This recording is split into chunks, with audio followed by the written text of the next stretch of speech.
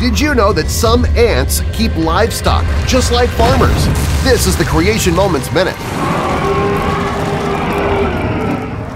Honeydew is one of the favorite foods of ants. Many species of ants will milk aphids and other insects who consume so much honeydew that they cannot digest it all, just like a farmer obtains milk from a cow.